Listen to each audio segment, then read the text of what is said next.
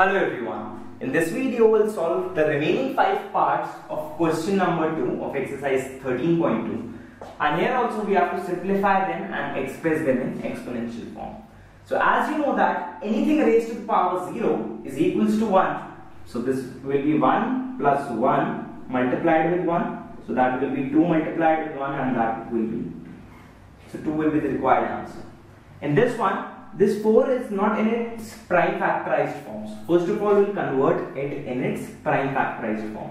That will be 2 to the power 8 into a to the power 5 upon 2 square. That will be 4, and whole cube into a cube. Now, that will be 2 to the power 8 multiplied with a to the power 5 upon 3 2 times is 2 to the power 6 into a cube.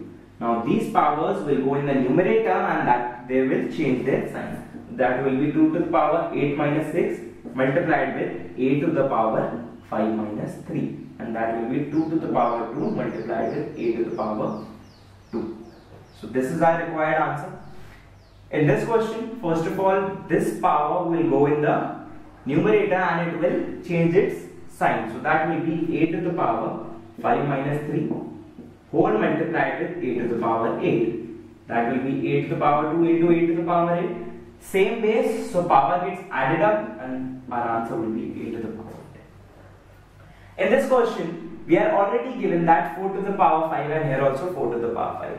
Now in this question, we will not convert it in its prime factorized form. The reason is they are the same terms. So we can send this power in the numerator.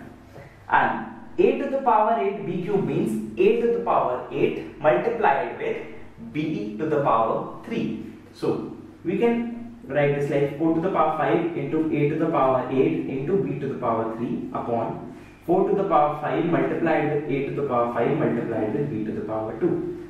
Now they are having same base, so the power with the same base will go in the numerator and it will change its sign. So it will be 4 to the power 5 minus 5 multiplied with a to the power 8 minus 5 multiplied with b to the power 3 minus 2.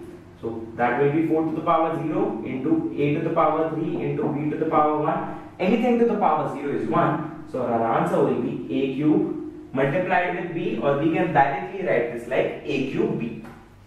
In the last one, same base, power gets added up. So that will be 2 to the power 4 whole square, and these two gets multiplied, so our answer will be 2 to the power 8. Now, some of you must be thinking, why haven't I done, or I'll solve it using that different method, or you can say the second method. Now, I told you that if anything is having the whole power, this power will go with each and every term. So it will be 2 to the power 3 whole to the power 2 multiplied with 2 to the power 2. This will be 2 to the power 6 into 2 to the power 2. Now same base, so power gets added up, so that will be 2 to the power 8. But I'll always recommend you that first of all you should always solve the bracket, because that makes things simpler. This is a 3-step method and this is a 2-step method. So this is how we can solve this question. For any queries or doubts, you can contact us through our website, that is www.truemaths.com, or through our YouTube channel, that is Truemaths. Thank you.